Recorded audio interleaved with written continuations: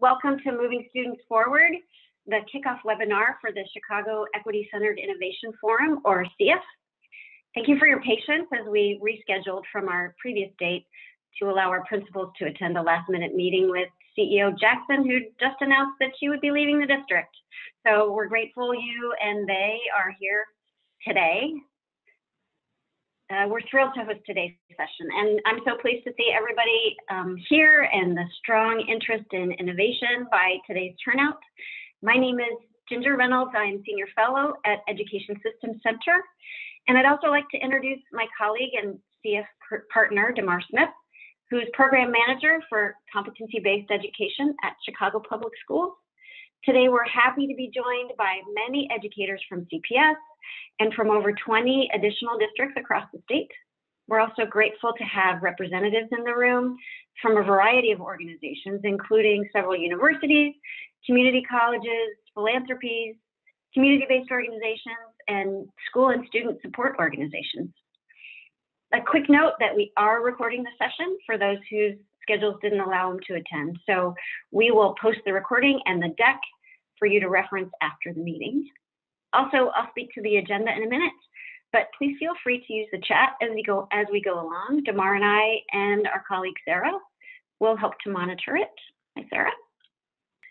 So there are three purposes to today's meeting: to introduce the Chicago Equity Centered Innovation Forum and its goals, to begin to build community so we can innovate and learn together, and to explore some exciting innovations at CPS schools. Today's a start. As we move forward, we hope to build a tighter community through more intimate meetings and the kind of sharing you'll hear from our three CPS schools, and hopefully through the discussion we'll have with them and with each other. Today's agenda starts with a request to set your mind on Curious, followed by an introduction to CEIF, and then an introduction to the CPS CBE Summer Extended Learning Program.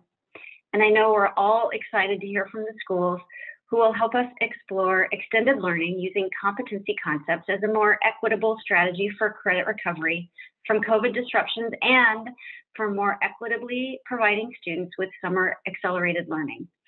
Around the country, schools are working through how to use the summer to compensate for the pandemic disruption. And these schools have been at the forefront of this kind of work for years. We're excited to be able to hear and learn from their experience. I want to extend my welcome and thanks to Benito Juarez Community Academy High School, Gwendolyn Brooks College Preparatory Academy, and Phoenix STEM Military Academy High School. They will share promising practices and lessons learned, and there'll be plenty of opportunity for interactive Q&A with you. The last part of our meeting will be a chance for you to weigh in on what you heard and what you'd like to know more about. And finally, I'll share some resources for your further inquiry as we begin to build a bank of supports. Here's what we're hoping to get from you today. We hope you'll be curious. We hope you'll ask questions. We also hope you'll share what you know. None of us have the answers. We don't even know all the questions, but we hope you'll help us create fertile space to learn together. As for how we'll engage, please keep your cameras on if possible. We'd love to see your faces and connect with you. Also, please do your best to participate. There will be several opportunities to contribute, including question and answer time and surveys. And again, please use the chat as we go along. And of course, we're all in dynamic spaces, but as much as possible, please be fully present. These opportunities are only as good as we collectively make them. And don't be shy.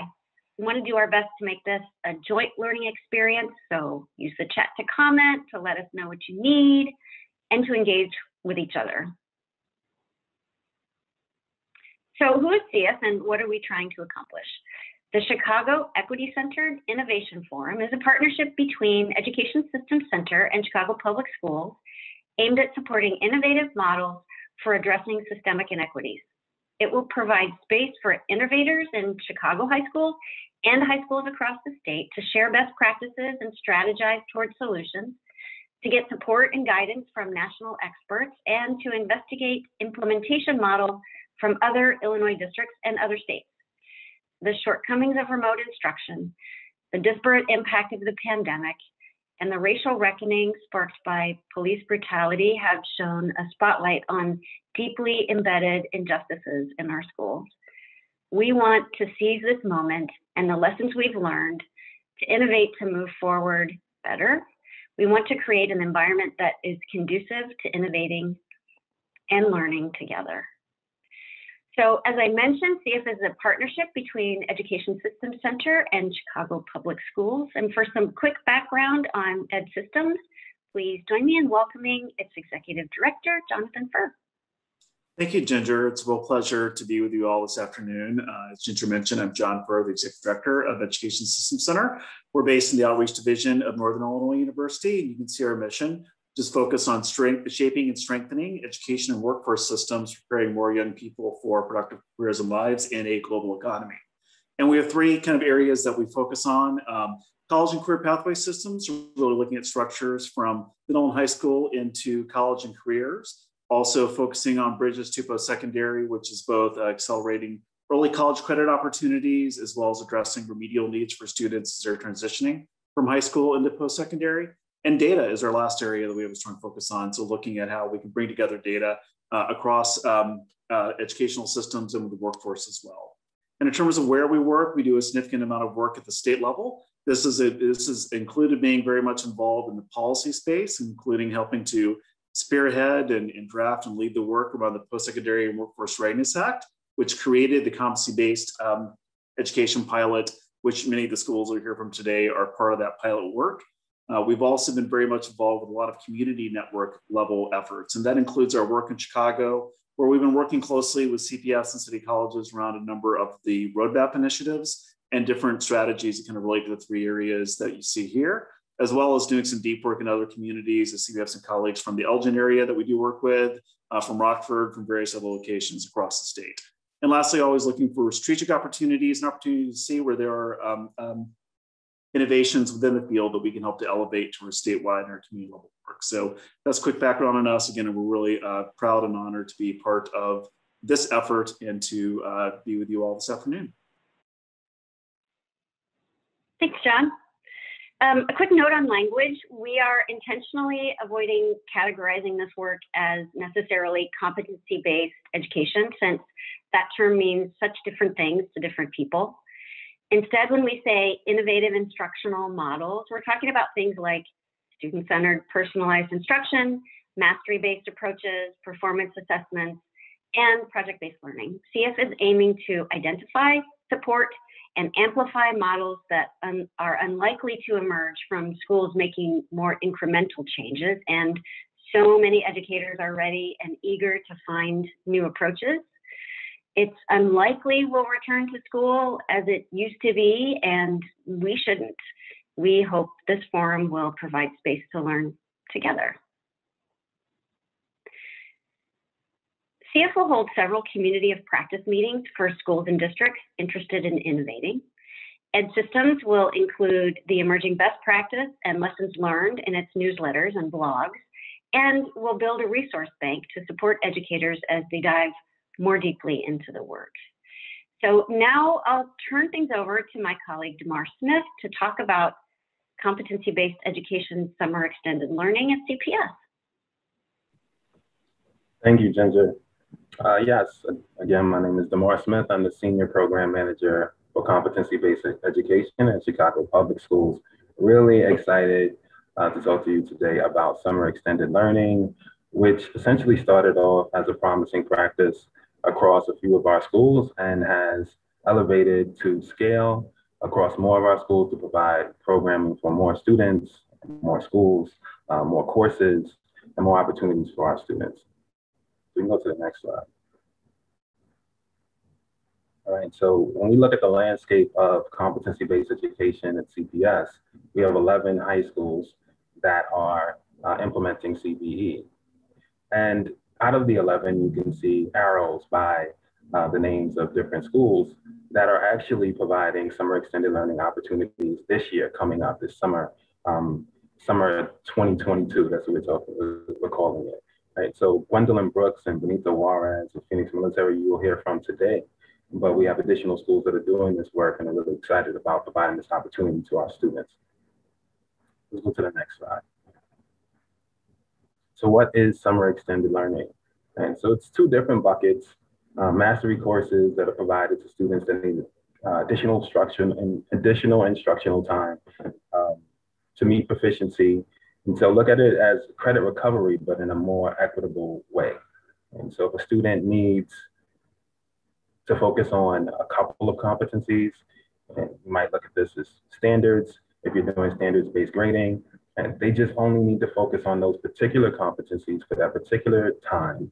We open up a window of about 4 weeks for students to be able to participate. And as soon as a student meets mastery, they no longer need to be in summer extended learning mastery courses. They move on. This connects to CPS's high school impact goals of 90% of our freshmen being on track and 90% of our students graduating within 5 years. And then we have acceleration courses, which are opportunities for students to participate in credit-bearing courses over the summer that lead to AP courses, dual enrollment, dual credit. And it's a part of our CPS high school impact goals as well, that 60% of our students graduate earning early college career credentials, and 90% of our students graduate on time within 5 years. And if students are earning more credits throughout their time, they're obviously pursuing different opportunities and moving a lot quicker than maybe some other students. So we can go to the next slide. So here are some key data points. And we look at the summer of 2019-2020 as the beginning of that school year, as the fiscal year starts.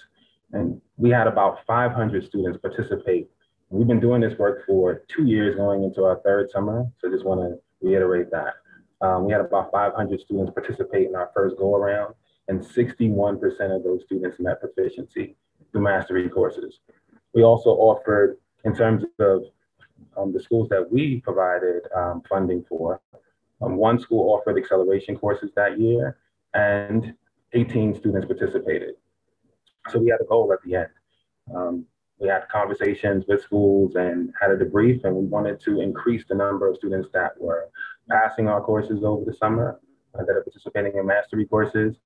We wanted to increase the number of schools that are providing acceleration opportunities and the number of students that were participating. So as you see the numbers, those were our goals. And as we got to the end of summer 2021, that was last summer, 78% of our students that participated in mastery courses met proficiency. 4 schools offered acceleration courses, and 254 students participated. 224 students met proficiency. So that's an 88% proficiency rate. We're really elated about that, excited about the fact that our students have been progressing and taking advantage of these opportunities, even during a pandemic. And so that just speaks to their agency and their interest in taking on these opportunities.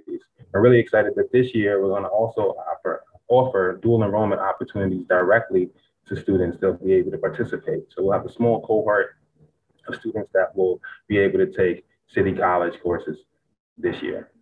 So without further ado, I could go on in terms of data and slides related to data, but I'm not going to do that. I think you really want to hear from the people that are on the ground doing the work, the principals, the teachers, the students that are impacted, taking full advantage of these opportunities. So without further ado, I'm going to pass it on to Benito Juarez Community Academy, and you can hear from Principal O'Cone and Don Brewer, student leader. Thank you. Thank you, Damar, and thank you, Ginger, for this invitation. We are always excited to share our journey into competency-based education because we truly believe that it is a moral imperative that we, as schools, begin to really reimagine and reinvent what teaching and learning should be, or should have been all along, I should say.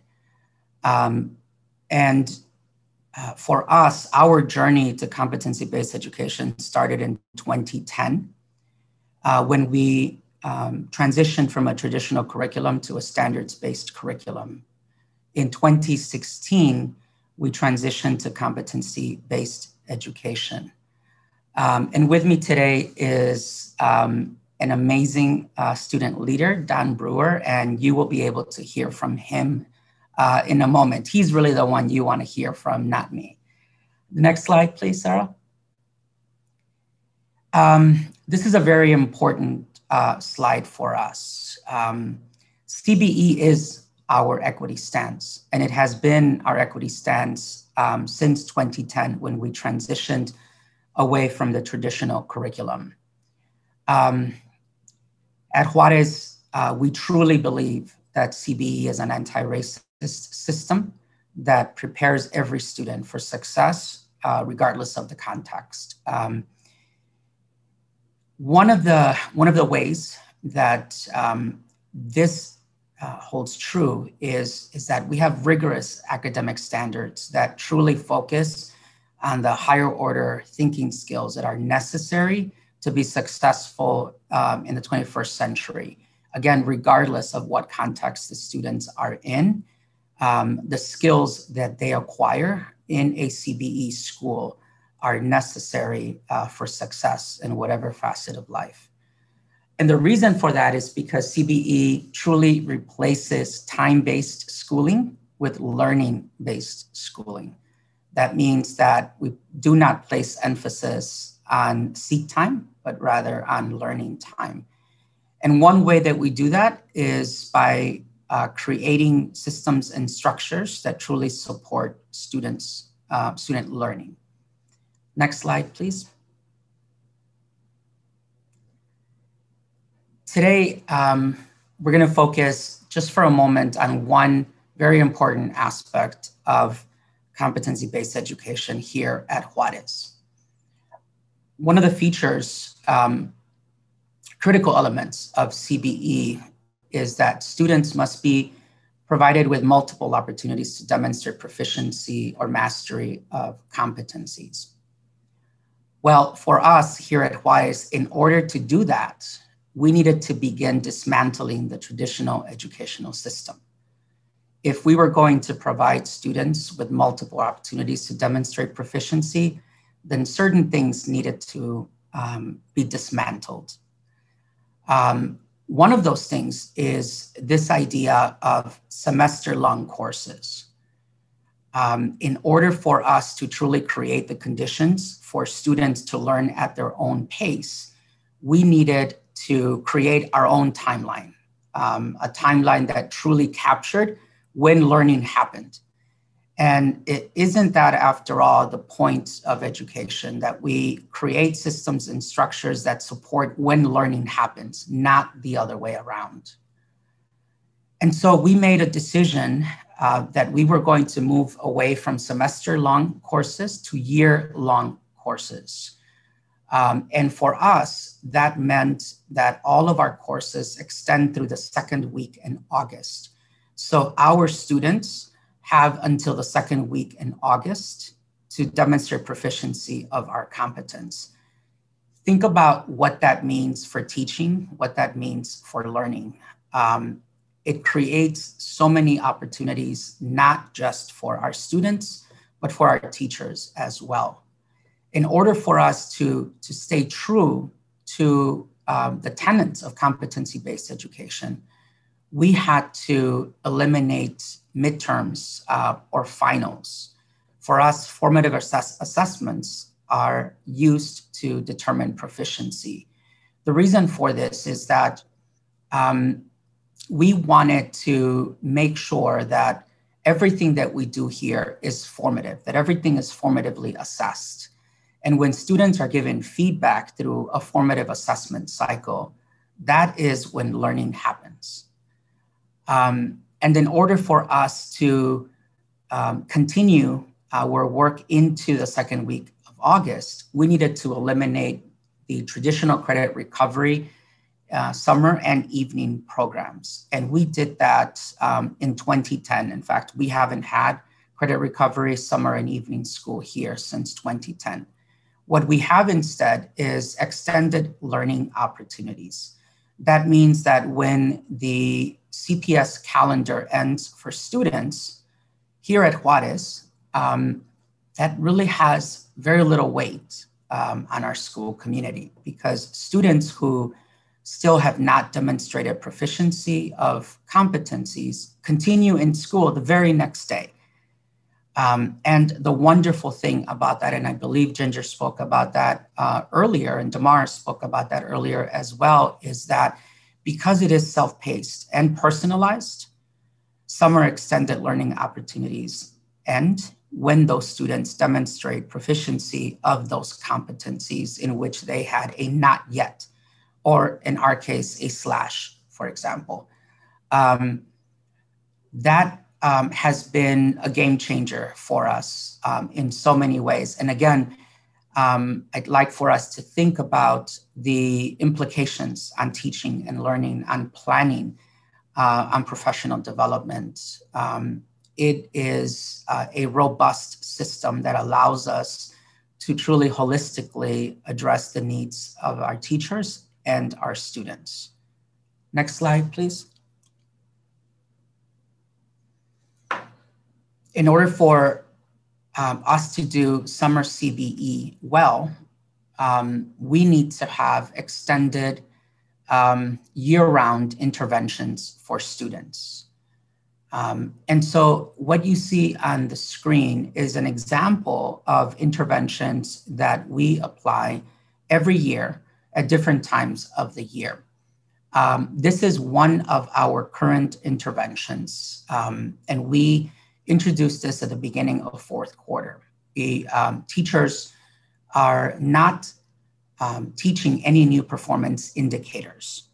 What we are doing now is creating opportunities for students to demonstrate proficiencies in the competencies that have already been assessed. The wonderful thing about our system of competency-based education is that our competencies are content agnostic. That means that we don't focus on content. We instead focus on the habits of the discipline, right? In other words, our goal is for our students to think, to act like literaries or mathematicians or historians. And in that sense, the context doesn't matter. What matters is the skills, the competencies that they acquire, and how they apply those competencies. And so these interventions that you see here on the screen are in play at the moment here at our school. And a version or a different iteration of this takes place at different times during the year to allow for true feedback to happen between student and teacher. The last bullet on this screen, on this slide, is about providing feedback, feedback that is actionable, that is specific and purposeful, and that it allows students to improve on their work. That's the focus of the fourth quarter. And again, that has implications for our summer CBE, and that has implications for teaching and learning. Next slide, please. I mentioned that I have with me a superstar. His name is Don Brewer, and he's an amazing student leader at our school. And I'm going to let him talk about the student experience here at Juarez. Okay, everyone. Again, my name is Don Brewer. I'm a senior here at Juarez. Yeah, this is my last year. Next year, I'm going to be attending Columbia, studying musical theater. Just a little background about myself. So first I wanted to talk about student CBE and the purpose and the vision. So just like Okon was just saying about like providing like purpose and feedback into like the school, not only into the school, like the work, the teaching, the communication. I feel the student CBE brings like a student voice to like the table of like different conversations that we have in like the building when it comes to like curriculum or decisions that not only will affect teachers, but also students or staff as like a whole. So student CBE, just bringing student voice to like the table, just to get a better understanding of what we want and need as students, if that makes sense.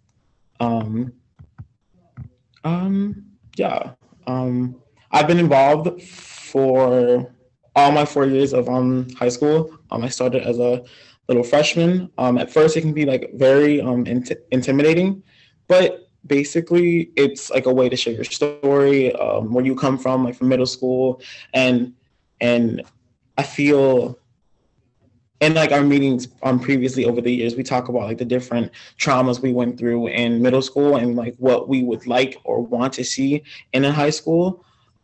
So I think that can make a very big impact. So that's kind of how I've been involved, because it's just like I know what I would like to see in a school building and in a setting where I'm coming to learn every single day.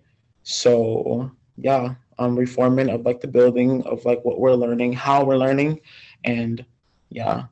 What I'm most proud about being like a member, everyone calls me a student leader. Coming to Juarez, coming to high school, I was just gonna do theater, do music, and just go home. But I'm pretty verbal when it comes to like my thoughts, my feelings towards anything. And I feel like for a while now, I've been very like question authority and like change what's wrong and fix, you know? But I guess what I'm pretty proud of is that students feel comfortable coming to me with questions like, oh, what are we gonna do about this? It's like a sense of hope. Like the adults are not just in charge, you know? Like we also have a seat at the table. We also have a say-so, and we're also gonna be heard. I wanted to talk about CBE and how it's like influenced like the curriculum. So it's been a huge change. Here we don't get letter grades, so we don't get A's, B's, C's, or F's, etc. That's like a big change. When it comes to like our grading system, like Ocon mentioned earlier, we don't have like semester long periods in school. So like our whole like grading is like a year long. And me personally, I think it's so much better because I've been screaming up and down that everyone is different. We all learn at different paces. And I just feel like when we get sectioned off by these different semesters, it's like a cage. And it's just like some people may exceed and some people might be stuck. And it's just like with that much time, there's so much more room for growth and then mastery. And then we'll see like different scores, different tests, different competencies go up and more understanding in the classroom. That's what I think. Many students agree, and it's just been great so far. I wanted to talk about something that we have here in the building, developmental competencies. I don't know if we went over them, but I'm gonna go over them quickly. Self-awareness, self-management, perseverance, relationship skills, social awareness. And so basically around the building, we do have like different posters just to like remind you like, oh, are you working on this? What does it mean? And like, have you ever thought about them previously before seeing this poster? And basically before even seeing the posters, I had never really thought about like, how was I doing like as a person? Not only as an actor, as a performer, as a singer, but like not even as a student, but like as a person deep down as Don, like how am I doing? But it does help you work on yourself. Like I'm very, I feel like something I needed to work on the most in like my life was being self-aware, because there are times where you could say something and you might think it's fine and it could like totally offend like an entire crowd of people. So I'm socially aware, self-aware that, oh, what I'm saying can affect people, and throughout all of this, I think we all have had to work on our perseverance, especially during the whole pandemic. Sometimes even myself, it felt like I was just being closed in and that I wanted to just give up and so much more. But we can't, and that's why we have these things around the building. We talk about it in like our programs. We have enrichment, advisory, and we work on these different developmental competencies. Hopefully one day we can talk about them more, but in the short time, that's all I got for now. But finally, I wanted to talk about summer CBE. Like Mr. O'Connell mentioned earlier, let's say the student is not finished with their mastery, with their competencies. We have until August, I forgot, was it the second week of August? Yeah, so we have that much, even more time to work on it. So basically, how I feel about it, it's just, like I said, we all learn differently. We learn at different paces, and yeah, it just gives students more time and the extra like attention and time with teachers to master like these different competencies and understanding. CBE, honestly, being in Juarez, I want to zoom in on my senior year, this year in particular. If CBE wasn't a thing, I would not be graduating in 2 weeks. I would not. I just wanted to say that because not that I got lazy or anything. It's just the fact that the whole pandemic, the whole injustices that were happening in the world, it's kind of took a toll on me personally. And, you know, sometimes we get into like our shell, but that's why I was saying the developmental competencies, we need to learn how to bounce back and work on ourselves in different areas. I can say so much more, so much more, but next slide. And thank you for having me. Thank you, Don.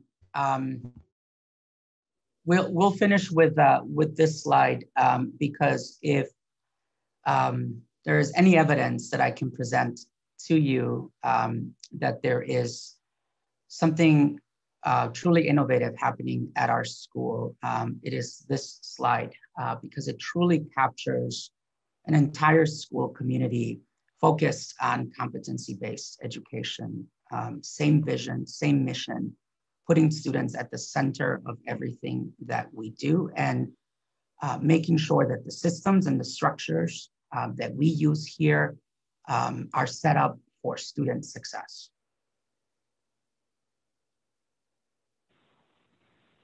Damar and Ginger, I believe it's now Q&A, is that correct? Yeah, thank you both so much. Don, I was hoping maybe, Don, before we let you sort of check out, if you could give us an example of a specific class or a specific time when the flexibility of CBE really made a difference for you. You said this year with the pandemic, but maybe there's a specific class you could tell us about or a specific skill. It doesn't even have to be in the pandemic, but maybe give us an example. Woo. All of them. All of them. I've never seen so many not yets in like the history of like my high school career, and like all my friends were just like, Don, you're failing. Out of all of us, you're failing. I'm just like, I know. But if I had to choose one, it would be history. I had like a 6-page paper to write, and this was due a couple months ago. It was our IA, internal assessment, and basically you choose a topic and you have to dig up different pieces. So basically my project was on the civil rights movement and how art, including music, was influential during that time.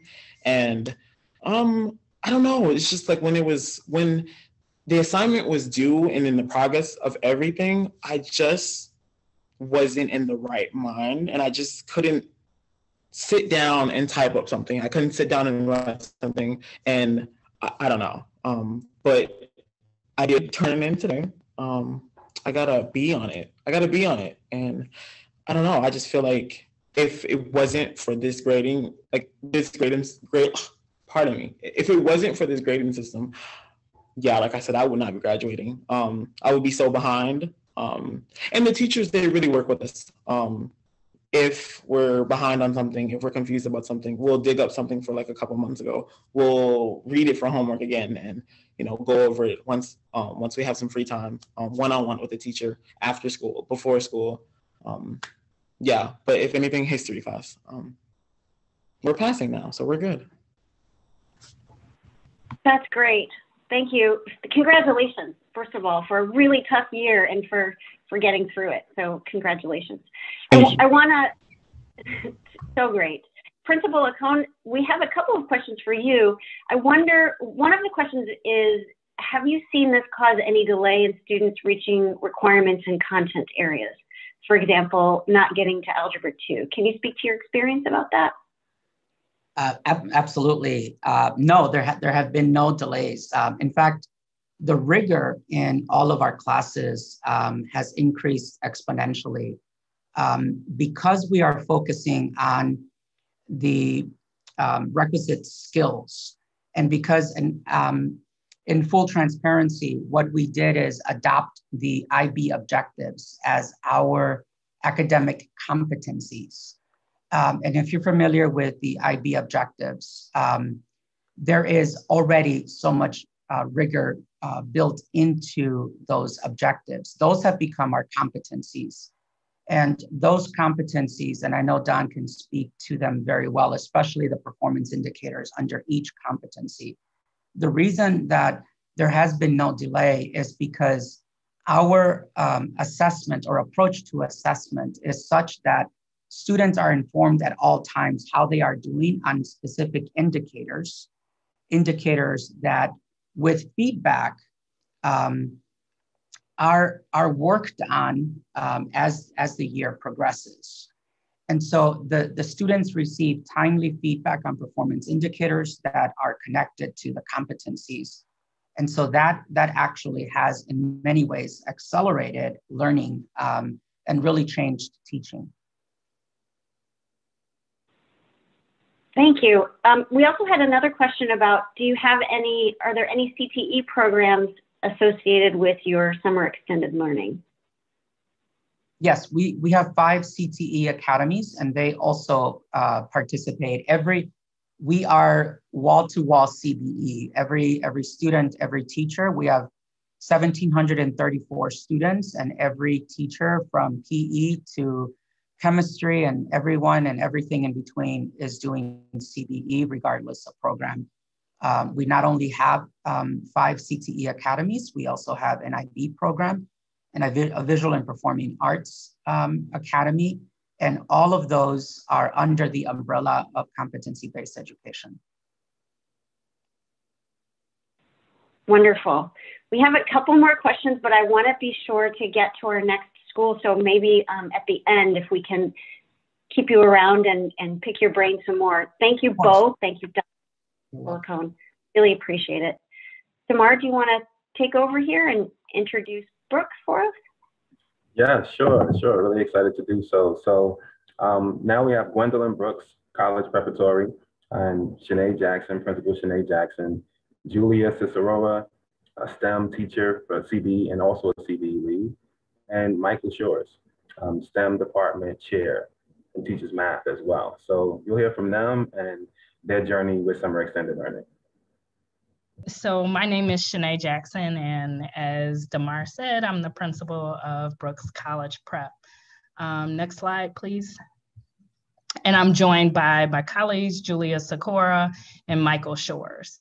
And again, Julia is our CBE lead, and she's a STEM teacher, and Mr. Shores is also a STEM teacher, and he's our math department chair.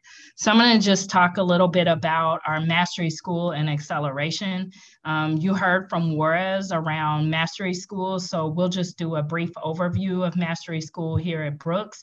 But the primary focus of our presentation will be on acceleration. We were actually in the first school, so the first school that Damar showed on the timeline that was offering acceleration was our school. So I'm going to turn it over to Ms. Sikora and Mr. Shores very shortly after I go over our timeline of how we got here. Next slide, please. So this is kind of our timeline of our journey, and we like to refer to it as a journey that we are still on. But in 2014, 2015, the STEM department started with standards-based grading. And so it kind of started in the STEM department, but it other departments as well started implementing standards-based grading. In 2015-16, we went to school-wide standards-based grading, and we started refining our retake policy. So again, as Juarez talked about, it is really critical to give students multiple opportunities to demonstrate mastery. So teachers started working on retake assessments to ensure that students had multiple opportunities to demonstrate mastery. In 2016-2017, we started with our academic center. So we started our 7th and 8th grade program. And then we also started working on our SEL and adaptive competencies. And I believe, again, that Juarez spoke to some of those adaptive competencies or growth mindsets. Some people refer them as well. In addition to, in 2017, 2018, we started using Jump Rope, a platform that was looking at the logic rule, and we started Mastery School that year. So it runs very similar to what Juarez talked about here at Brooks, but we allow students to work past the semester, understanding that it takes some students a little bit longer to achieve mastery. So that was kind of the start of our Mastery School. We had several students that took advantage of Mastery School and were very successful by the end of the summer. Sorry, my phone was ringing. And part of that had to do with the fact that students were given whatever time they needed, basically, to be able to demonstrate mastery. And so some of that, I'm sorry, my phone keeps ringing here, but they had as ample time as they needed to demonstrate mastery.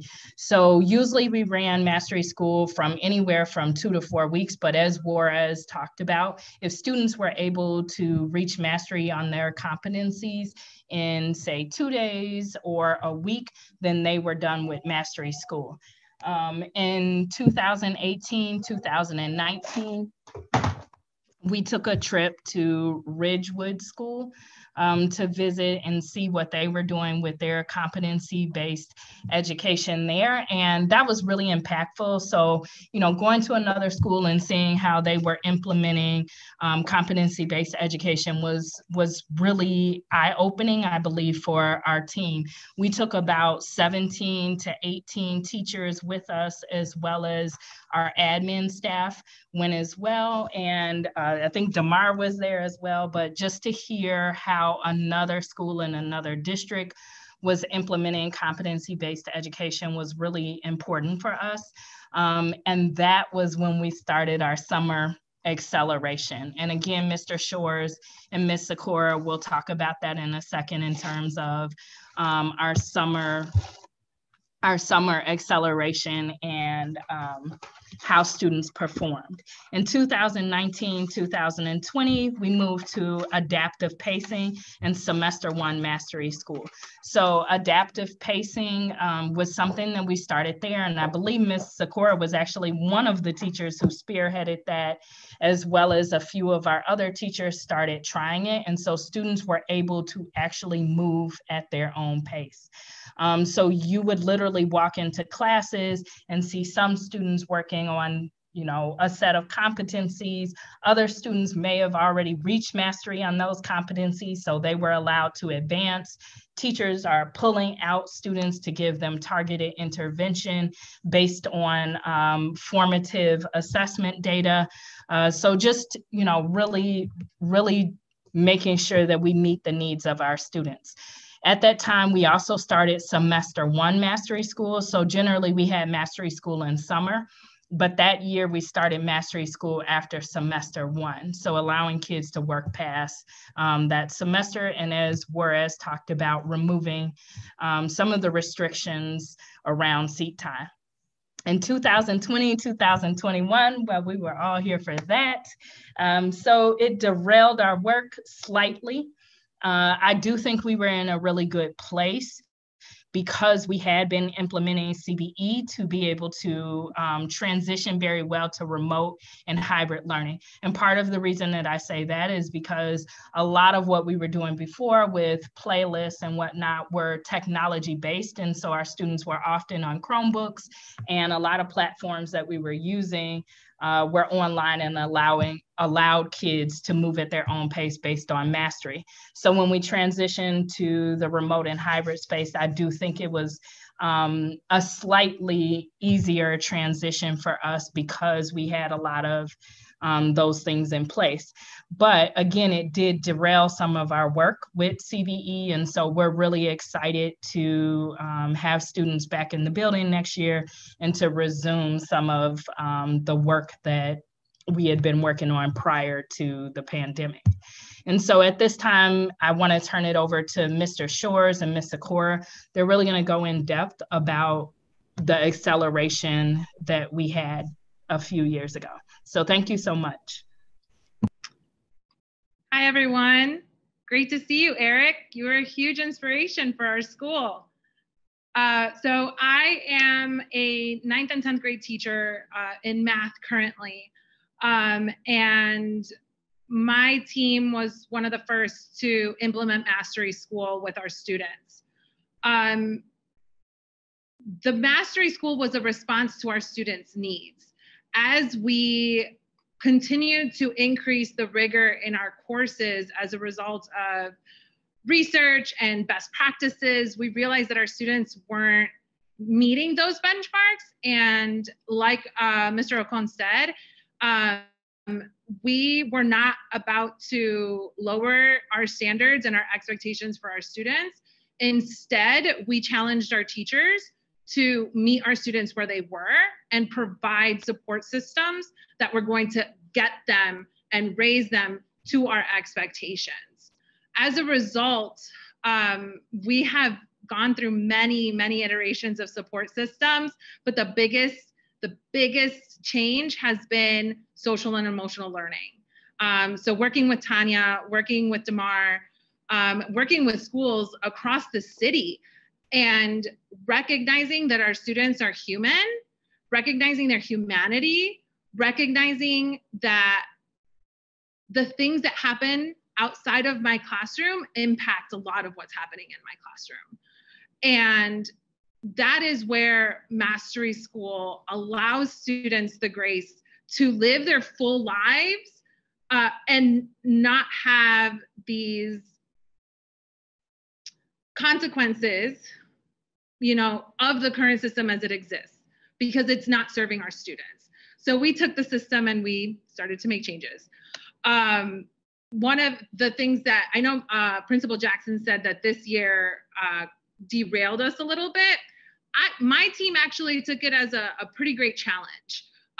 We had to think about how we were going to reach out to our students and start to include some of those things and strategies that we were using in Mastery School within the school year to avoid Mastery School altogether if possible. And we've actually seen some really great success. We're using some modified adaptive pacing models, so our students aren't moving at their own pace entirely, but we dedicate the last month of school to students allowing to reassess and relearn and to get the support that they need. Because especially in math, like maybe you saw solving quadratic functions in February, and it just takes you 3 weeks of sitting with that and processing it and going to different content and coming back to it and revisiting it in a cycle for it to really sit with you. And so our Mastery School, we are still going to have Mastery School this summer, but our numbers have actually gone down quite a bit because we've learned how to integrate the strategies from Mastery School into the regular school year. Because why not? Why are we waiting until this summer? I don't want to give up my summer. I mean, I will, because that's what comes with the job. But these strategies work. And so we're implementing strategies from our diverse learners accommodations with our gen ed students, where we're taking these strategies and giving and front loading them so that our students can be successful. And it's been really great, so great that we are actually having some issues with our numbers and the types of accelerated classes that we're offering. We actually are not offering one of our acceleration classes this summer, the one that I usually teach, because we don't have enough staff to teach the accelerated numbers at our senior year. So Michael and I, along with a couple of our teammates, have actually revamped our scope and sequence to offer more acceleration during the school year, because summer acceleration is inaccessible to a lot of our students. So we are finding ways to make 38 school weeks and provide those opportunities to our students. So I am really excited about it. It's gonna be a ton of work, but it makes my heart so happy being a CPS alum, being a student who needed these opportunities myself, to be able to give that back to my community and to my students, because they deserve it. They deserve the world. So you can go to the next slide, Sarah, and Michael's gonna talk a little bit about summer acceleration. All right. Hi, everybody. I wanted to talk about, first of all, Damar gave some really impressive numbers overall, what we've been doing in CPS in terms of accelerating our students. But I first want to just kind of bring some context to why it's so important to us at Brooks. And it's kind of the cornerstone of why we developed our STEM department, 6 or 7 years ago. And it's based on the fact that there aren't enough people of color in STEM related fields. It's just a fact. And unfortunately, I was just reading an article and it's gotten worse. It talked about the total Black undergrad enrollment is down 7% in STEM related fields. And unfortunately, another sad part to that too is like with COVID-19 pandemic hitting, those numbers are further going to drop. So that really gives some context of why acceleration is so important to us. And, and the reason that is because we know that the number, one of the number one indicators of success in these programs is early access to college level courses, so students can be successful in STEM related fields, whether it's engineering or mathematics. And it doesn't stop there: finance, business, medicine, and beyond. And so that's why, we really, that is really important to us.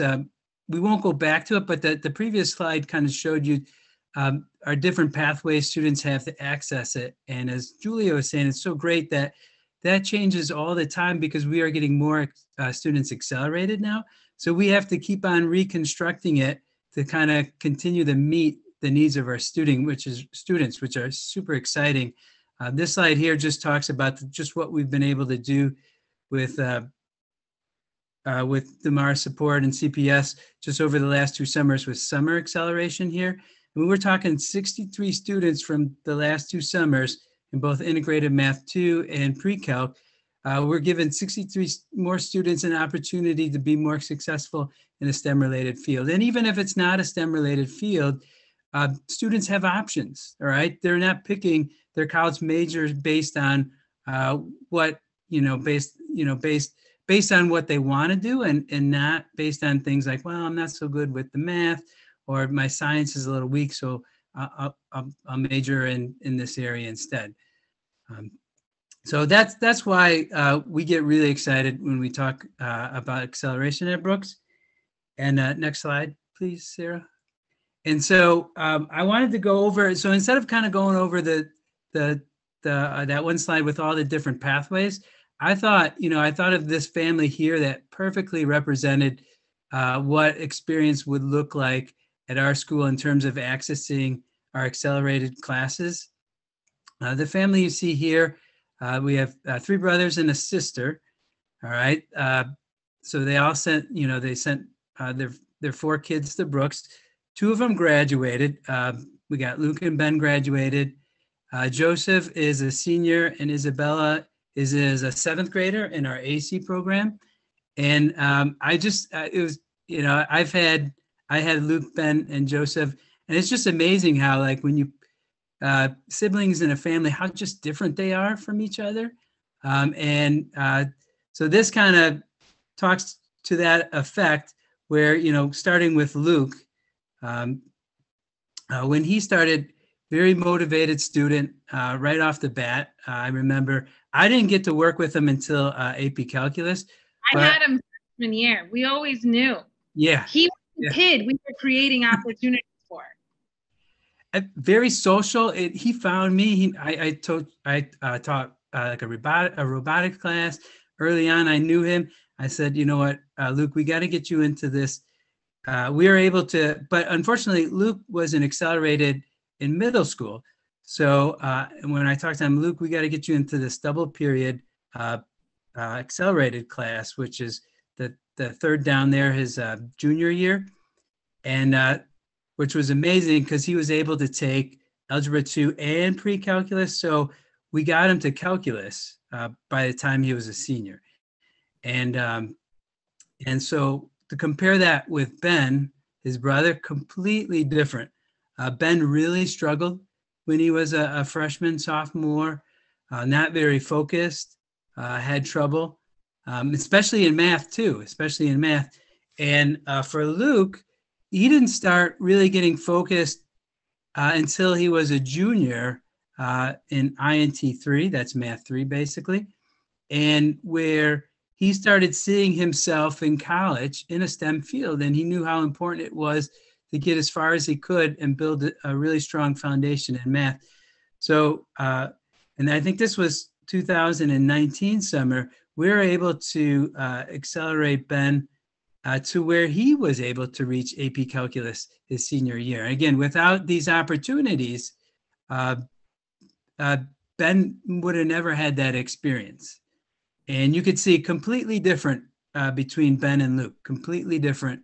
And Joseph, who's now a senior, has a very similar pathway from Ben's. And I would say, like, focus-wise, early on, he's kind of in between Ben and Luke, and kind of found the similar pathways here.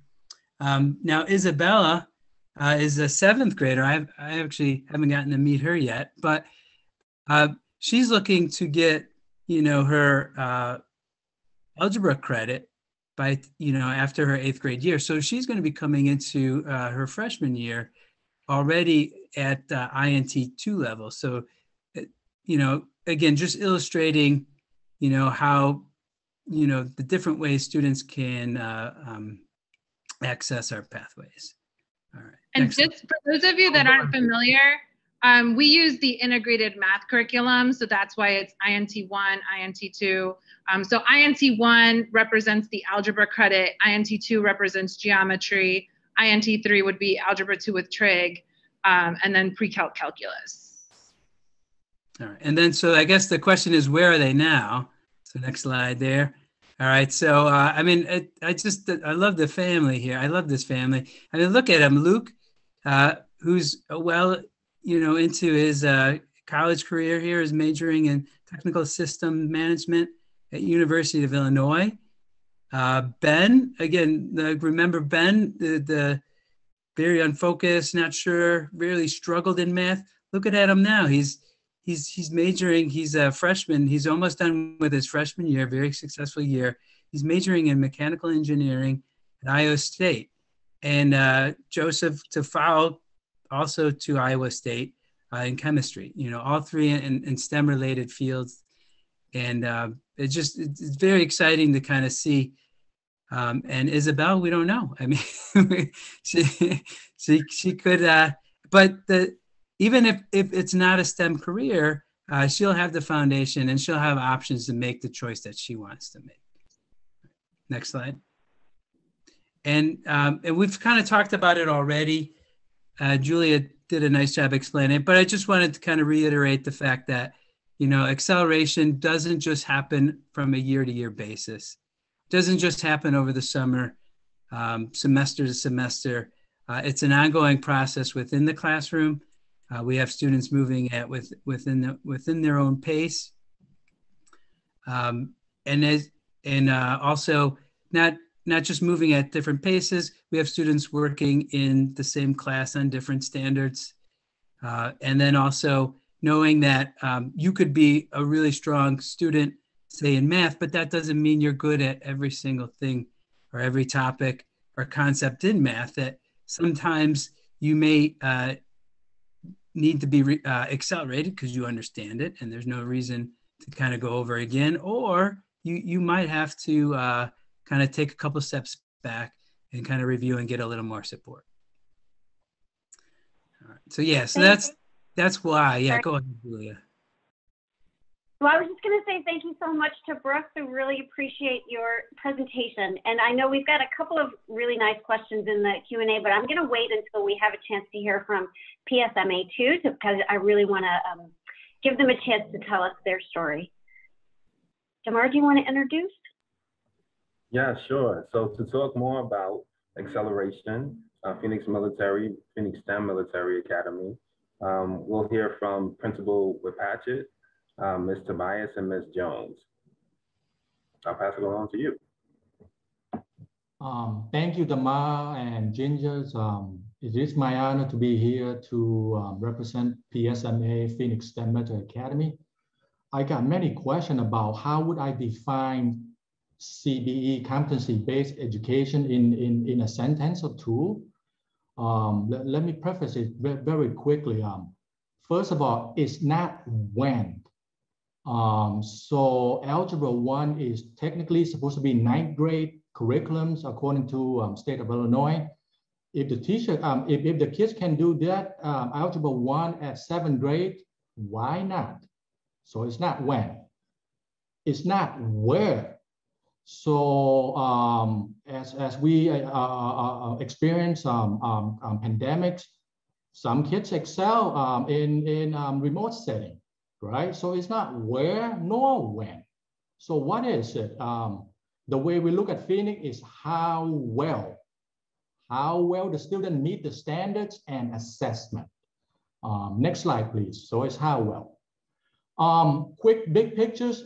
Everything we do here is data at Phoenix, and I always have a phrase to my faculty members: in data we trust. Everything else is secondary. So almost all meeting we bring data, whether it's social emotional data or AP or anything is always data. And this is a quick snapshot of Phoenix demographics. So 78% Latinx students and 15% about African Americans and so on. I do mentor, I'm sure principal, he's his 3rd year is going to his 2nd contract. His name is Anthony Rodriguez. So as we do instructional round, one thing he noticed is, he said, Whip, that's just my short name. So Whip, you and I got the same demographic. The only difference is you got student in uniform. So that's just PSMA.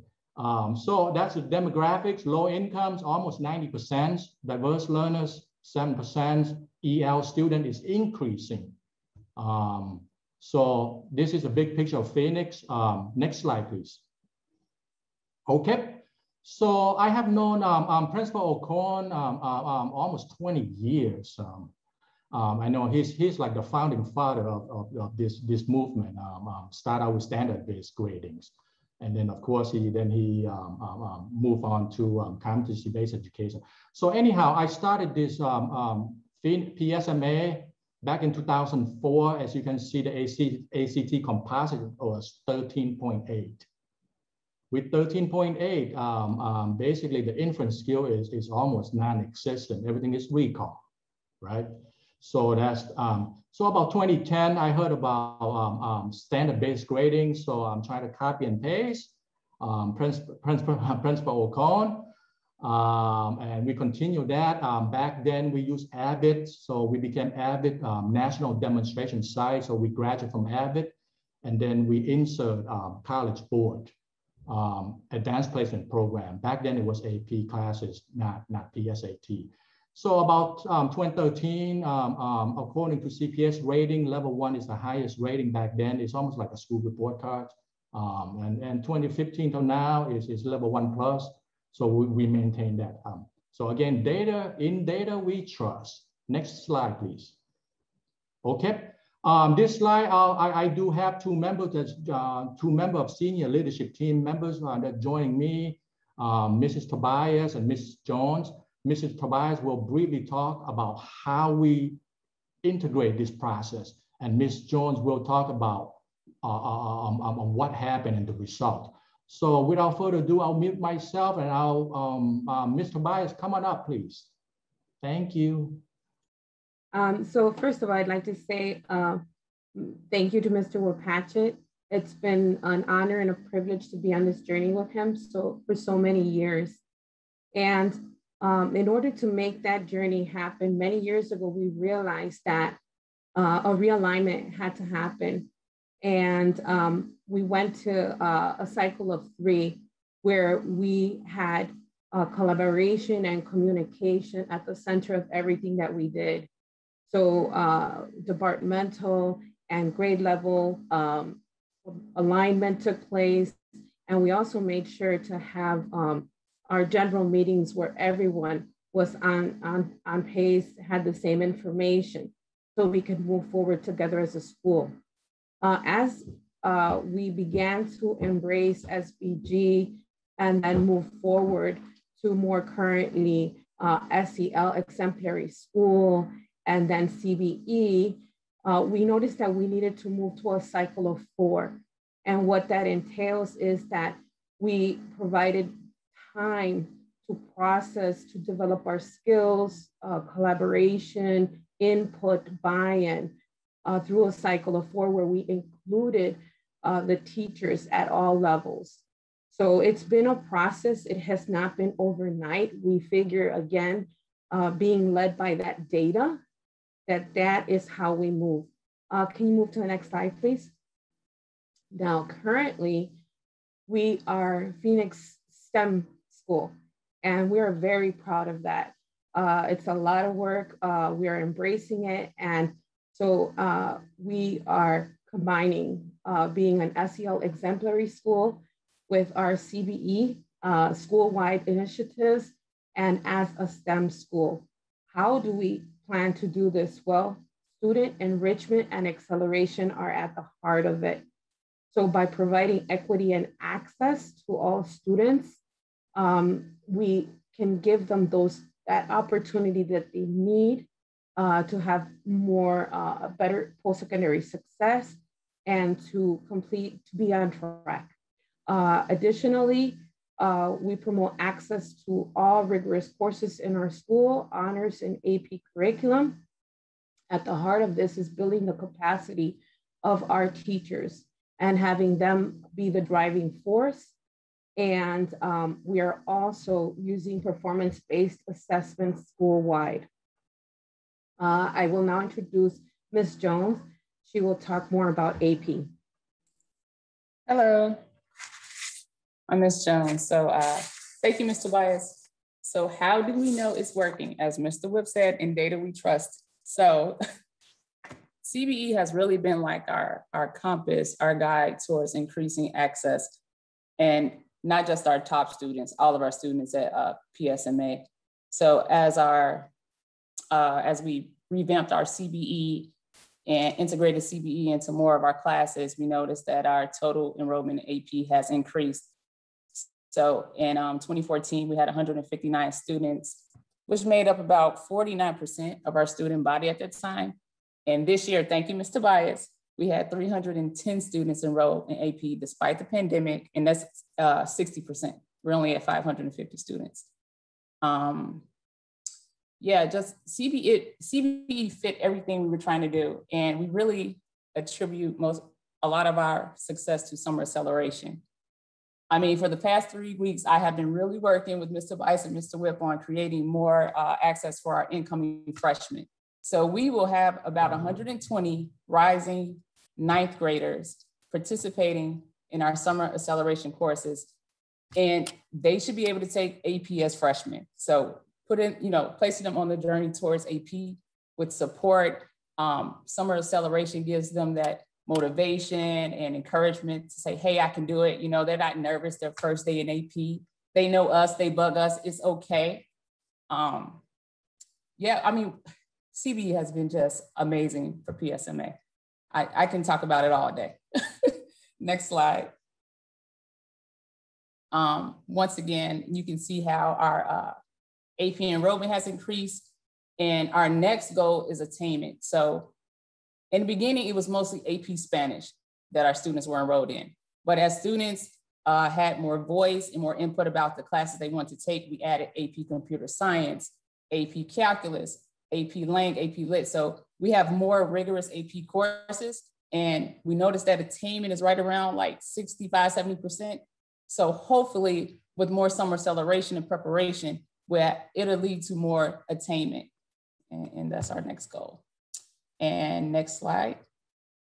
So I will reintroduce Mr. Whip to talk about how CBE fits into our new school vision. Thank you, Ms. Jones. So we are, as a school, STEM is not a STEM department. We want to do STEM across the curriculums. So we have partnered with NASA for PDs. And I always have a litmus question for anything we do in the meetings.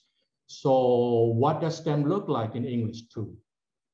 If an instructor cannot answer that, then we need to go back again and we reshuffle this whole process again. So I think Damar went to a couple of my meetings. It's very action item oriented or solution based. Complaining it doesn't go far at PSMA. So PSMA, SQRP, basically a school report card. Every elementary school and every high school got SQRP school report card rating. And right behind me is the SQRP. That is like in data we trust. So if any department or grade level is red, and then we're going to be zooming into that to that metric. FOT, freshman on track, sophomore on tracks. This is the first year that CPS is doing freshman on track and sophomore on track.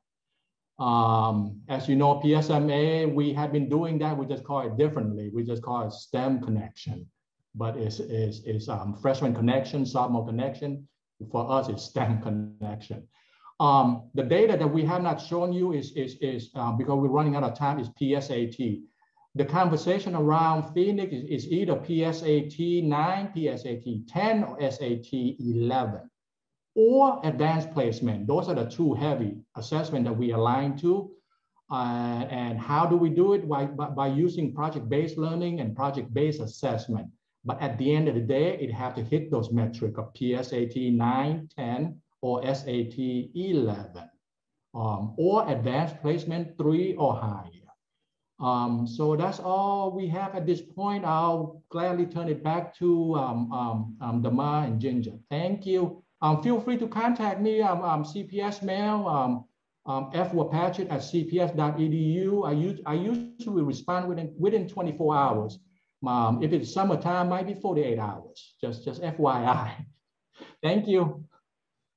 Thank you, Principal Whip. Thank you to all the presenters from PSMA.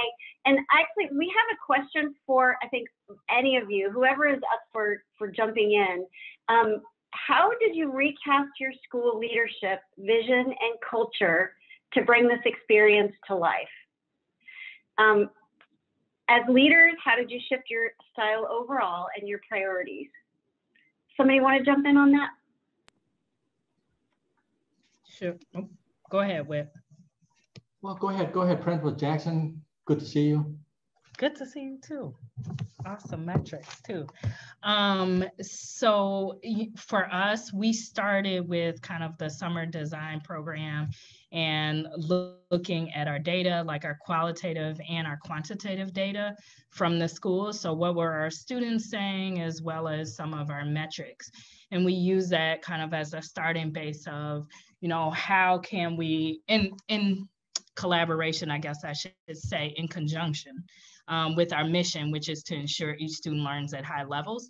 So putting that together and looking at our qualitative and quantitative data and the alignment to our mission and thinking about how do we actually live out our mission every single day and really support each of our students individually and meet them where they are. And so that was the basis of it. But then the real change came with doing the work, doing some readings, engaging in resources, and having professional development. But I think what was actually really key was teacher leadership. That was huge at our school. So we have a PD at Brooks team where we have a group of teacher leaders who are exceptional, and they try different innovative things in their classrooms. And then they actually help to develop, or they develop and lead the professional development. And I think that was really key because our teacher leaders were on fire and motivated and really believe in what they're implementing. And that just spread like wildfire in our school, but it also helped other teachers to get on board because they had teacher leadership that could model how to put that best practice in place and implement it in their classroom. So I think that was really big. I mean, there was a lot of nuances in between that, but I do think starting with the vision and our data was key, and as well as making sure that our teacher leadership was on board, because inevitably that was huge in shifting the culture in our school. Because if it's from the top and it's just the leadership saying that, as everyone knows, that generally doesn't work, right? It has to be a community and a team who believes in that vision and what we see for kids. And so that was huge for us. I'd love to add to that because Principal Jackson is my admin. I have gone into her office and given her a lot of crazy ideas, and she doesn't shut me down. She works with me, and I remember learning about FOT, and I was just like, metrics. We need to do what's best for students. And they just happen to be tied together hand in hand, and I didn't realize that. And so instead of her coming to me and saying like, the metrics are bad, we worked together to say, how are we going to problem solve this? And we're very solution oriented. And so I felt like I could take some risks and my job wasn't, in jeopardy. Because this is a 7-year partnership. We've been working for a long time now.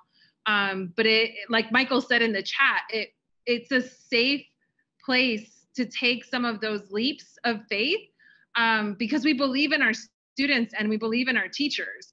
And so the worst that can happen is we try again and we continue to iterate, because that's what we're teaching our students, is to be problem solvers. It's to be solution oriented and to be self-aware when something fails and to continue to grow. So we are practicing a lot of the competencies as staff that we expect from our students. And so that I think that partnership really is a lot there. Thank you. Principal Whip, please go ahead.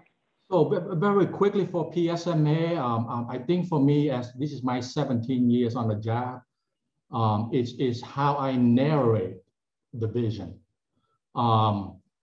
We copy and paste Principal O'Connor, so I cite him correctly from standard-based gradings. And as we shift to competency-based educations, the first thing the teachers would say, I mean, they like Principal Jackson said, teacher capacity. Oh, another change, this is all a lot of work, blah, blah, blah, all of that. So when I narrate this CBE, I kind of spin it differently, so I spin it to the teachers and the general meeting. It's like competency-based education is student accountability. The minute I say that, they all in. No matter what, it's almost like blind faith. They just in. If we say teacher accountability, they don't like that. But when we spin it, student accountability. So that's our step one to kind of sell it to PSMA faculty members. Thank you. I also wanted to ask if, given the pandemic disruption, if anybody could weigh in on what summer acceleration and this summer is going to look like in it that's different than other years. How are you finding that you need to adapt?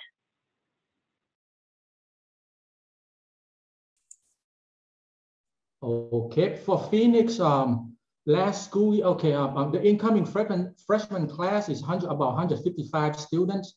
Last school year, we had 2 Explore Computer Science and 1 Intro to Engineering. Just by the way, those classes are one of those graduation requirements for CPS. It's called ECS, Explore Computer Science. So we had 3 sections last year. This year, we are projecting 4 sections of 2 sections of Intro to Engineering Design and 2 sections of Explore Computer Science. So we're looking about 120 students out of 150. So technically, that is pretty much itself is freshman connection, but we do it with credit.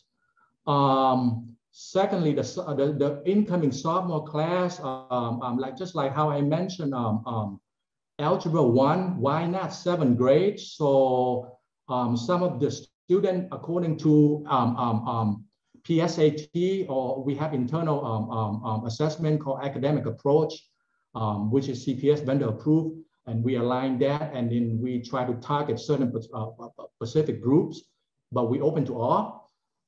So they will take honors English 2. So when they complete those classes in July and August of Honor English 2, we will program them to AP seminar. So that's second strategy. The third one is geometry. If you work with Dr. Jackson, she always put veteran teacher in subcommittee. So I'm in PSAT committee. With that said, according to College Board, we designed a PSAT geometry, technically supposed to be 1 semester class, right? Because they are heavy into algebra, or algebra 1 or algebra 2. So with that said, we put geometry this summer for open group, and this incoming sophomore will take geometry, and then when they complete that class, it has to be minimum at least a C. So if they don't get a C in that class, based on PSAT standard and assessment, we program them back to geometry in September. But if they do pass, then we accelerate them to algebra 2. So hopefully they'll have access to AP calculus by the end of senior years. Military school, this is one battle that I always fight with, perceptions. People think that military school or Phoenix Military Academy is pre-boot camp. And I just want to emphasize, as you can see, the only boot camp we do at Phoenix is advanced placement boot camp. So we are heavy into AP program. 550 students currently, about 500 exam were given. So that is a big picture of what's happening at Phoenix. So again, to recap, what a way to go around English 2 while meeting the standards. Take English 2 in the summer, then go to AP seminar. Take geometry in the summer, then accelerate to algebra 2. Thank you. Thank you. And then Ms. Jones, did you want to jump in? Just add very quickly, we know with the remote setting, engagement has been an issue for a lot of our students, ghosting, just not being interested in class. So we've actually redesigned our ECS and our IED classes to be a little bit more fun and engaging. So we added robotics to most of our summer acceleration class or some type of hands-on learning. And this year we're gonna go with the hybrid model. So students are in school 1 day a week, remote 4 days a week. Yeah, Wonderful. I would just add, Please. Across the 7 schools, everyone is approaching it slightly differently, considering their student population, the size of classes as well. So we have some remote some shifts in terms of like shift A, shift B, and students kind of coming in at different times, so hybrid as well. So we're seeing a little bit of everything, but all in support of students and all considering the context of each school. I'm mindful of your time, but I feel like I could keep asking you questions for a really long time. So I'm sad for myself that I don't get to do that. But thank you so much for taking the time to talk with us, and thank you to the rest of you for joining in. And it was so great to hear these stories, and I can't wait to hear more. Please watch our EdSystems website for a repository of resources, for some blogs and newsletters, and join us for the next webinar. Thank you all so much, and I'm grateful to have been able to hear these stories, and hope you have a great rest of your day.